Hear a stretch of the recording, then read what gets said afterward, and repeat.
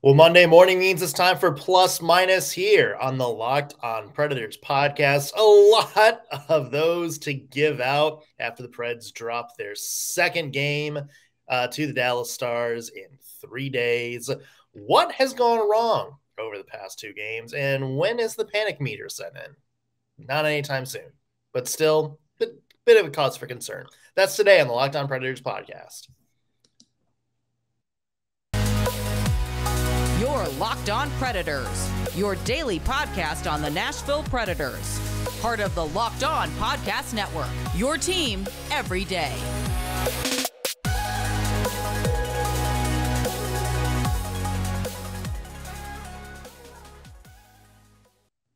Thank you for making Locked On Predators your first listen of the day every single day. We are your Preds podcast that is free and available to listen on all platforms. I'm Nick Morgan. I'm a writer and editor at ontheforecheck.com, and I have a partner in crime. You do. I am Ann Kimmel. I'm a writer and editor at InsideThePreds.com.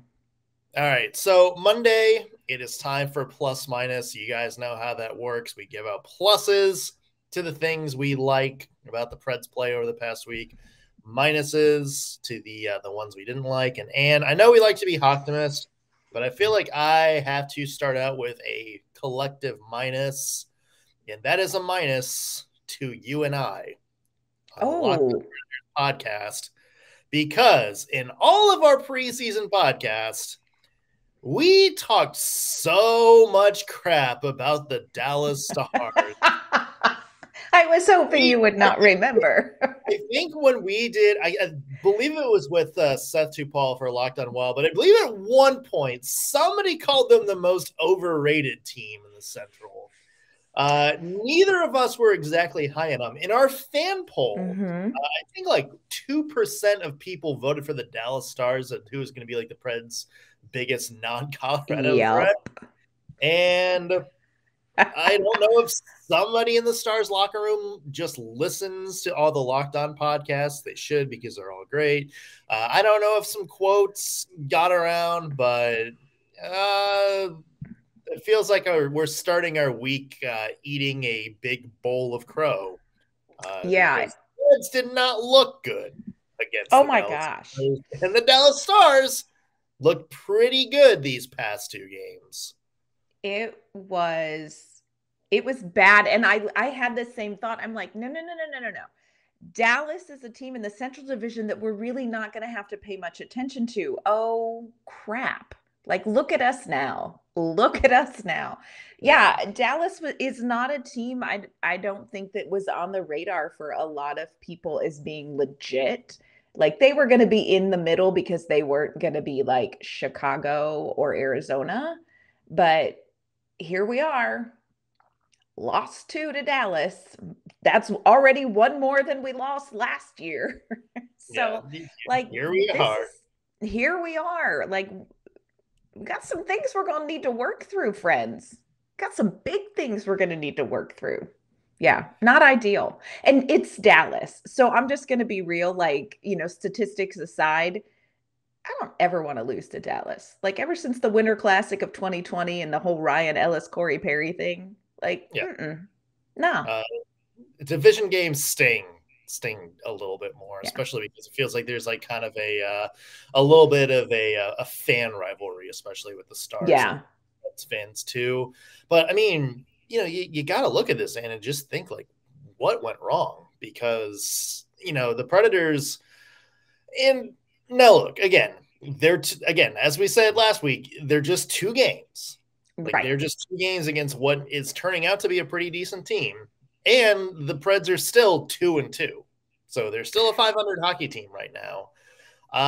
But I think when you look at the scores, 4-1 and then 5-1, it's hard not to look and be like, okay, maybe there's something going on here.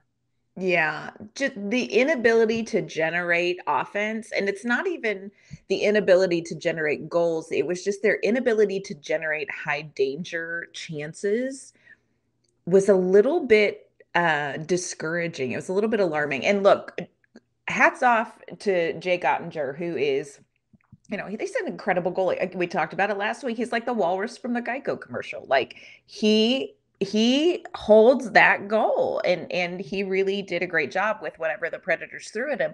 I just don't think the Predators threw some of their best hockey at him. But watching him play, it's like, well, would it have made a difference? I mean, the Predators scored one goal in each game against the Stars. One goal in each game. And this is a team that had 240 goal scorers last season. They brought in Nino Niederreiter.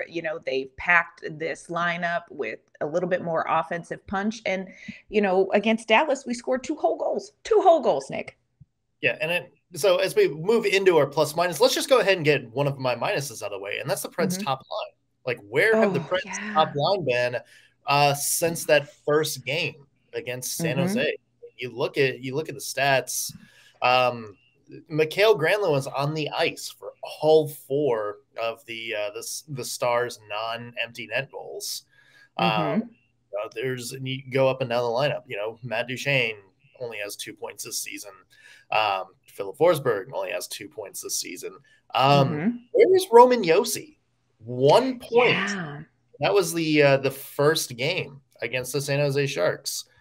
Second game, sorry. But still, 1 point in 4 games for a guy who almost had 100 points last year. Like, where are the people that have like so far this season?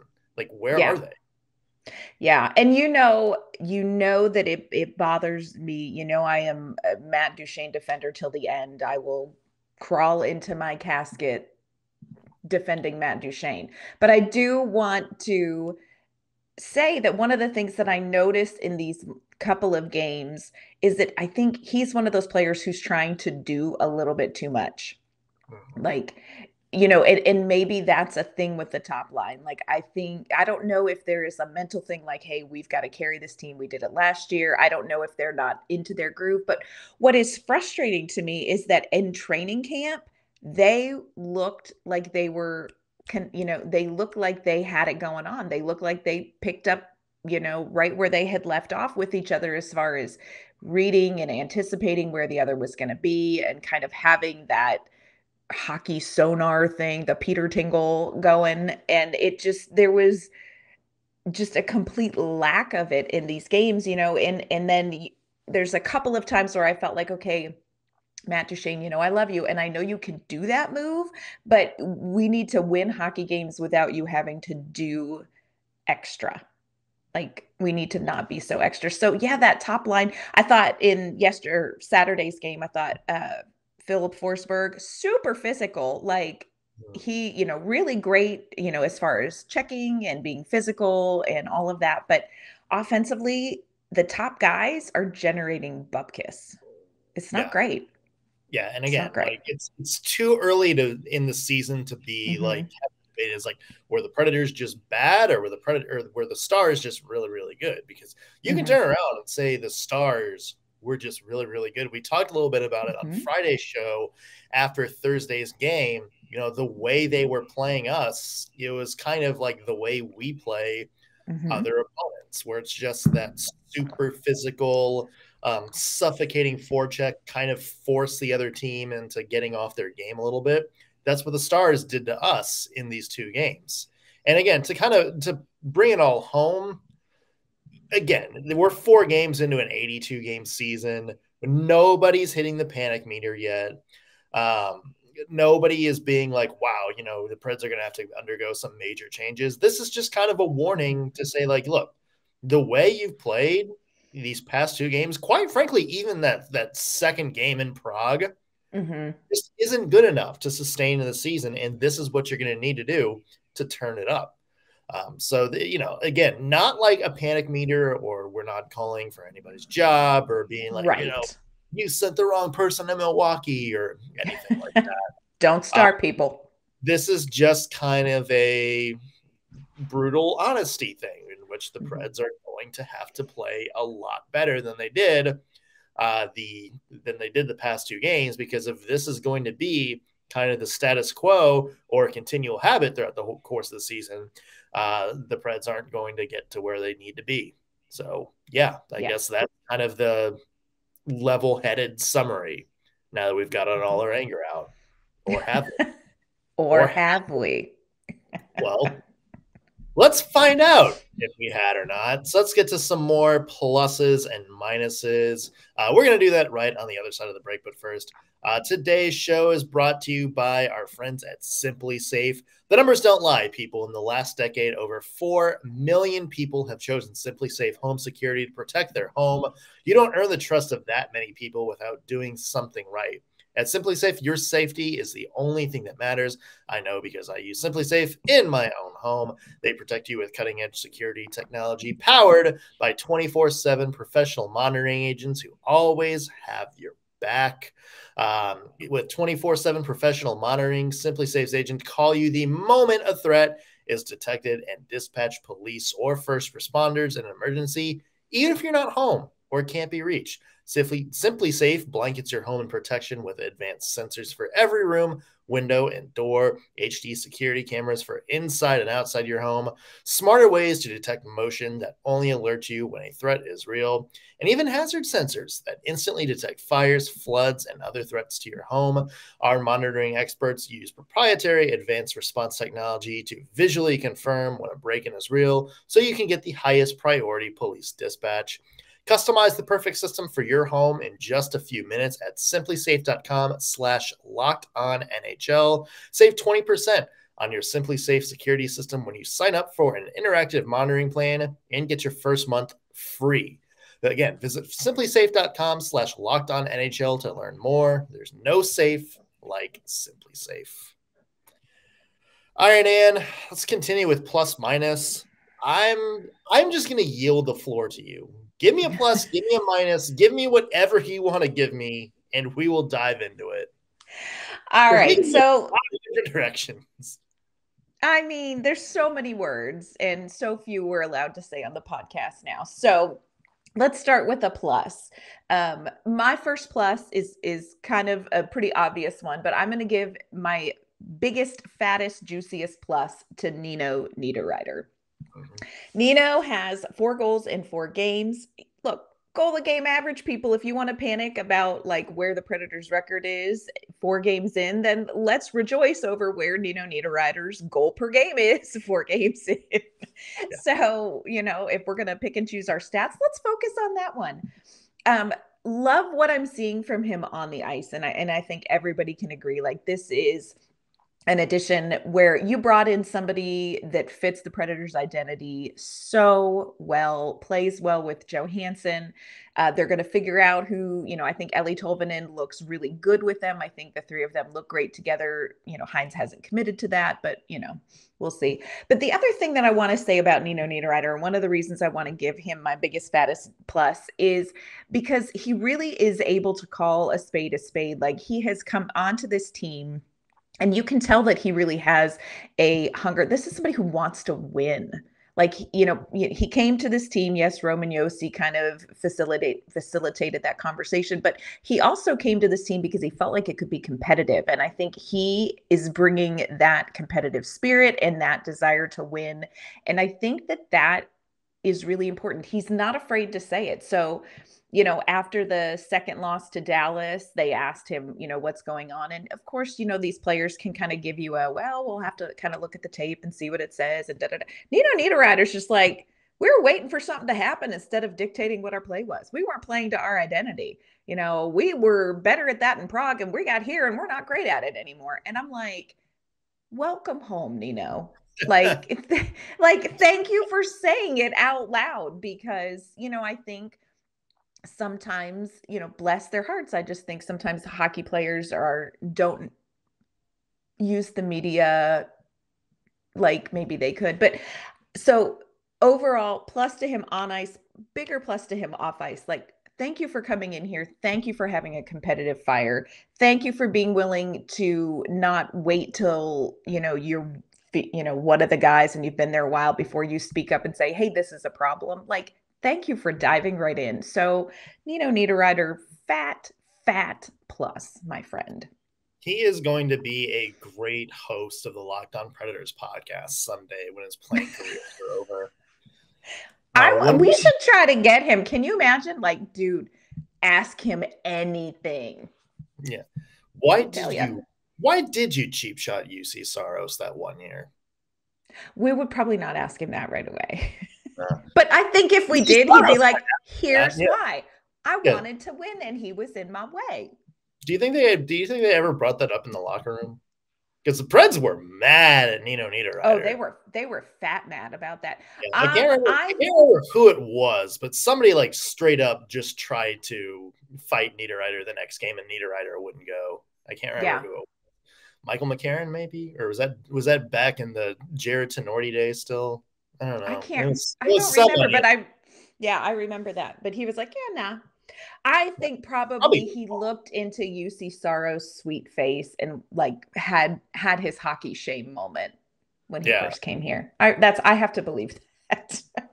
Yeah. But yeah, he's a competitor. Like Nino Niederreiter, he's a competitor. Like he freaking wants to win, and I like that. Like, come on in here and say the things, my friend. You don't have to take your shoes off at the door. Come on in and say the things. So yeah, yay. So kind of a multi-faceted plus on that one. Both his play on the ice and his honesty off it. I like it. I like the nuance. On that same level, you know what? I'm just gonna complete the trifecta here. I'm gonna give 2 pluses, 1 to Ryan Johansson and 1 for Eeli Tolvanen. Let's just complete that line, shall we? Because that seems to be the only line that's really clicking for Nashville right now. Now, we talked about Niederreiter and Johansson, that pairing a lot, and how they have familiarity playing with each other, how they look good all through camp, and how they looked really good in those first couple of games. And, we said it in game 3, and it kind of carried over to game 4 too. That was kind of the only line that looked like they were really threatening Dallas at all. Like the only ones that could really break through that press, break through that high forecheck. And that carried again to the last game too. But the person we haven't really talked a whole lot about is Eeli Tolvanen. Now, he was the guy, remember, we thought he was going to start the season on the 4th line with Cody Glass. They were sort of the two that were building chemistry throughout the year. Unfortunately, Kiefer Sherwood didn't exactly work out on the second line. In fact, healthy scratch the last game. We'll get to that. Kind of looking like a little bit of a, saw that coming move. But we'll get to that. Eeli Tolvanen has stepped up, and he has looked every bit of the player he should be on that second line. Every bit the player we thought he would be consistently last year. Not only 3 points to start the season, including a goal and 2 assists, but his 200-foot game picked up right where he left last year. Like I said, very good at breaking through that Dallas forecheck the other night, and very good at helping slow down Dallas's rush, because that was the big thing, was Dallas really rushed the puck a lot. You saw a lot of kind of odd man chances and stuff like that. They didn't do the dump and chase a whole lot. They went for it. They put in the zone. I thought Eeli Tolvanen did a very good job containing the puck, keeping Dallas from having to, we got to slow it down. We got to set up the, a 5-on-5 opportunity instead of, pushing and possibly giving up an odd man chance. So Eeli Tolvanen, we talked about Ryan Johansson a little bit, but Eeli Tolvanen is somebody on that line really want to highlight for his play so far this season.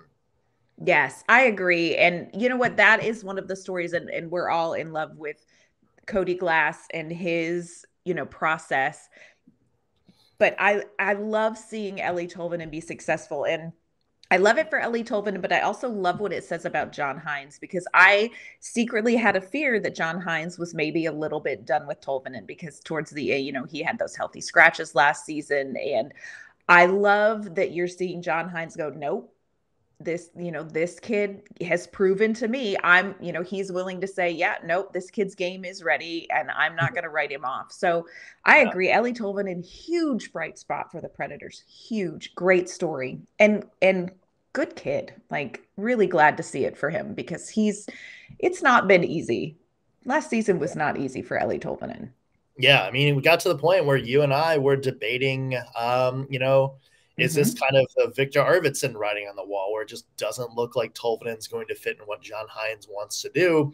And then he's turned around and had a very good camp, and he's had a very good start to the season so far, starting to look a little bit more like the two-way player we thought he was going to be. Yeah, I love it. I love it. Yeah. Should we dive into a real quick minus? Are we ready? Do you want to do that, or do you want let's hit a break first, and then let's end on a couple more minuses. Okay, because it's just Monday, folks, and that's how we're going to roll. Yeah. So I want to thank you for making Locked On Predators your first listen today. Now, when you're done here, go make your second listen, Game to Game NHL. This is a great program you're going to want to check out every day after there are NHL games to cover. Every moment, every top performance, every result, Locked On Game to Game is going to cover every NHL game across the league with local analysis that only Locked On can deliver. You can follow Game to Game on Locked On NHL. It's available anywhere that you find your podcast, and it is available on YouTube. So check it out, Game to Game. All right, Ann, go ahead. dive into some minuses. Okay, I've got several. I'm going to try to keep it short because I'm trying to be a hocktimists. Okay, my first minus is touching on something you were talking about. It's the whole Kiefer Sherwood healthy scratch thing. Here is my beef, my friends.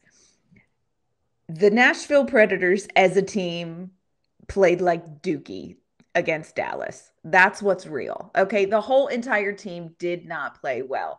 My minus comes to the fact that the people who are going to foot the bill for that are players like Kiefer Sherwood. Nobody is going to come out and be like, Matt Duchene might need to, well, we saw that coming. So the top players who are not performing well continue to start, which I get, they're the top players and all that stuff. What frustrates me is that this is all coming back on players like Zach Sanford, like Kiefer Sherwood, like Cole Smith. Oh, we knew they were bad. Look, y'all, they played the same way everybody else did. Yeah. But because you're able to swap them out, and you have depth in the fourth line, that's why Kiefer Sherwood was healthy scratched. It is not that Kiefer Sherwood just was a joke and wasn't really good. It's that's where you can swap them out. So that's a little bit of beef for me. That's a little bit of minus, that narrative of, we knew those guys shouldn't have made it. We knew we should have kept Tomasino, and Sherwood wasn't gonna be real, and Cole Smith's not gonna be real. Y'all zip it. Nobody played well. Yeah. And I by no means whatsoever am I looking at this and saying Kiefer Sherwood is the reason the Predators are losing. Right. We've already covered why the Predators are losing these games. We haven't even touched on a big one that we haven't really talked about yet, Ann. So, nobody is blaming Kiefer Sherwood or Cole Smith. But have you been on Twitter? Well, okay. Don't. Just don't. Like, anybody rational is not. Okay. But it's hard to watch how Kiefer Sherwood played. He got a great game one. Game one, it looked like, that was definitely when the Predators started to struggle a little bit against the Sharks late in the game. In game two, you kind of saw it a little bit. You kind of saw it in the last Stars game a little bit, where just it didn't really look like he could get much going. And I get it.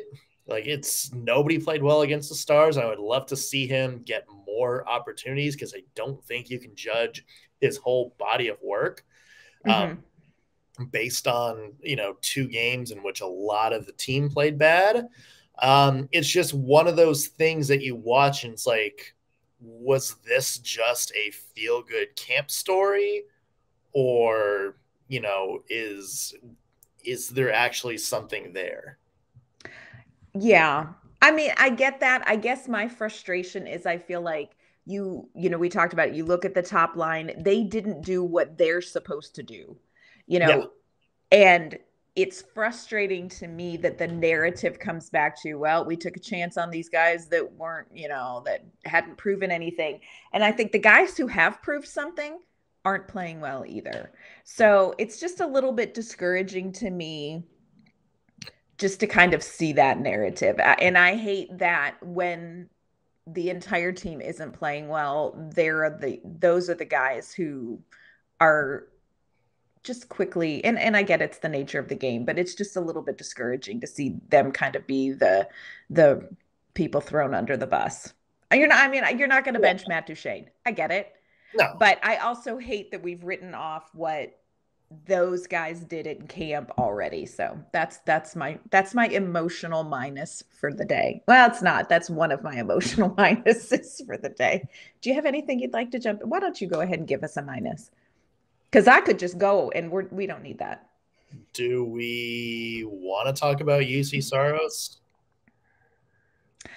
Want is not the verb. Let me phrase this. How do we talk about Juuse Saros? That's a great question, because I struggle with this, Nick. After these 2 games, I struggle with this because on the one hand, not gotten a lot of help. You know, you look at especially game 2, a lot of breakaways. But also, do we want to talk about Juuse Saros? Because look, now you kind of have to have this with the same caveat of nobody played well. Right. But, I mean, let me say this. There are a couple of those plays that I think Juuse Saros makes a year ago. Yes. Or a couple of plays that I'm used to seeing Juuse Saros make. Yes. I think that's a great way to say it. I think that's a great way to say it. Yeah. It's the not the game stealing sort of performance that we came accustomed to seeing him last year. And like we said last year, more stolen wins in the NHL than anybody besides Igor Shesterkin, who won the Vezina and was up for the Hart in a lot of people's mind. So, you know, that's not there. Now, again, we've covered this before. He has kind of notoriously slow starts to the season, where it usually takes him maybe a month or so to really get in his groove. And the more time he's going to get, his stats are probably going to go up, and we're going to start to see him get in a rhythm a little bit. But yeah, not an ideal first 3 starts for him. No. Now, I will say the thing that is making me not panic too, and not that we're panicking, but just kind of the thing that is a caveat in my mind is so much of training camp and preseason was about Lankinen and Ingram. And so Saros really didn't have much happen in the preseason for him. I mean, we saw him in like 1 game, 2 games? I believe he played 1 game. Yeah. So that's where I'm kind of like, okay, like this is not going to be Juuse Saros in late November, but it is not the same Saros that I think we were used to. It's not the same saves that we were used to maybe seeing before. So yes, I think that's a great way to say it. Like, it's not what we're used to seeing. Yeah. But that's a weird thing to talk about because, again, you can't blame it all on him because there's a couple of plays. I don't remember if it was the Roope Hintz goal or the Miro Heiskanen goal, in which it was like the first Roman Josi play from the other night, but at this time it was Mattias Ekholm that just you watched him and it was just like, what are you doing? Like that's like an AHL call up going up against Connor McDavid, like that kind of play. It's like he just retreated, didn't step up, didn't do the space, and the guy just had a easy shot past Saros. Yeah. And I've just watched that play and it's like, what is that? Like, what is this team doing defensively? Because we saw it the other night when Roman Josi just kind of did this haphazard stab at, can't remember who it was, Jason Robertson maybe. This kind of haphazard stab at the puck, got totally beat. And then Filip Forsberg kind of just glided slowly behind him without any effort and trying to make a play on the puck. And I just watched that and I'm like, what's going on? Like, where are the Nashville Predators that fight for every puck or, make it incredibly difficult on this team to score. Like, where is this? Like, this is becoming kind of like it's like, what are you doing? Like, what are you doing? Like, there's so many of those plays so far this season. There are a lot of what are you doing plays, and it's a little bit alarming because it's not a new system.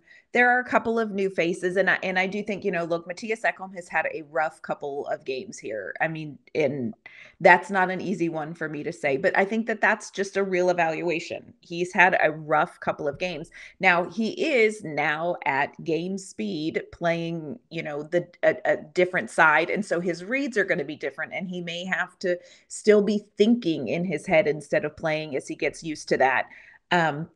But there have been in these, these first 4 games, I think there were a couple of them even in Prague. There are moments of like, what you doing there? Yeah. And again, I caveat, the Predators have had a shortened preseason, because of the trip to Europe, and they didn't have quite as many preseason games and all of that kind of stuff. So I think everybody needs to breathe through it, but let's just be honest and say there are definitely some, what you doing moments so far. And hopefully they will become fewer as we go. Yeah. Let's hope so, because they need to clean those up. All right, so Predators this week, LA Kings at home tomorrow. The Kings are, so-so start to the year, 1-2. Then they go on the road to Columbus on Thursday. Blue Jackets haven't won a game yet. They do not look like a particularly good team. And then Philadelphia Flyers at home on Saturday. I don't think anybody knows what to make of John Tortorella's Flyers right now, but hey, they're 2-0. They're undefeated. So, kind of a mixed bag. I mean, the Predators are got to be looking at the Kings and the Blue Jackets game and be like, okay, this is maybe a chance for us to flex our muscle around. Yeah. It would be good. Now would be a good time. Yeah. Let's hope so. All right. Well, we will have a full preview of the Kings game tomorrow on the Locked On podcast. Again, you can listen to us on any platform where you get your podcasts, Spotify, Amazon, Apple, anything. Just name a podcast platform you use. We're probably on there. Make sure you subscribe. If you're watching this on YouTube, be sure to subscribe but also hit the bell notification. That way you will be notified when we have new episodes. And where can the people find your work? You can find my work at InsideThePreds.com, and you can find me on Twitter at ANK_MamaOnIce. I'm Nick Morgan. You can find me at ontheforecheck.com or follow me on Twitter at _NSMorgan. That's going to do it for us today on the Locked On Predators podcast. Thank you for making us your first listen of the day. Back with an all-new episode tomorrow. We'll see you then.